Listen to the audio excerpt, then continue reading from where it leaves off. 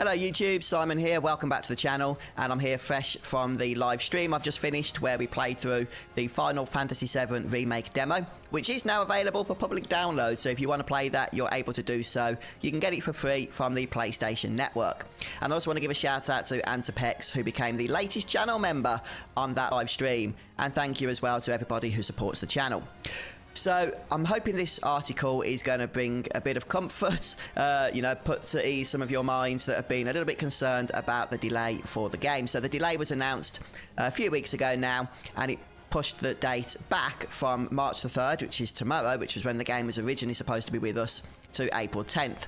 And quite a few people had some concerns that that's not really a long delay, and if Square want to polish the game, is that going to be enough time?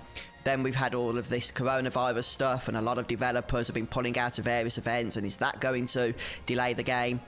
Well, it seems the answer is no. It has now been confirmed to us by Nomura himself that there is going to be no further delay. So this news comes to us from 4gamer.net. I'll leave a link to the article in the video description.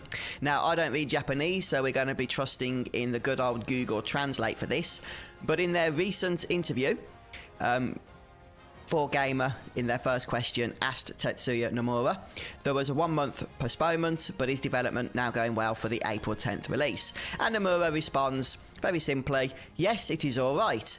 We had some time to improve the quality of the final product, but we have already mastered it, so there is no further delay.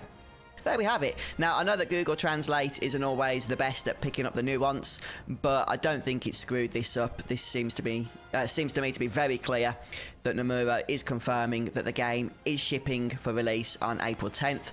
It's possible then, by what he's saying here, that the game has already gone gold. I expect if that is the case, we'll get an announcement of some kind relating to that over the coming days. But what's important is that there is going to be no further delay. So April the 10th is the day we are going to be playing the remake. You can look forward to that. If you haven't booked it off work yet, because you was waiting to make sure that that was going to be the actual release date without any further delay, I would say that it's a safer time as any now to do that, so go ahead, and I'm sure we'll all have fun. But there we have it then, guys. Hopefully this has been helpful to you. I'm going to be covering the heck out of this game up until release and beyond, so please do stick around the channel.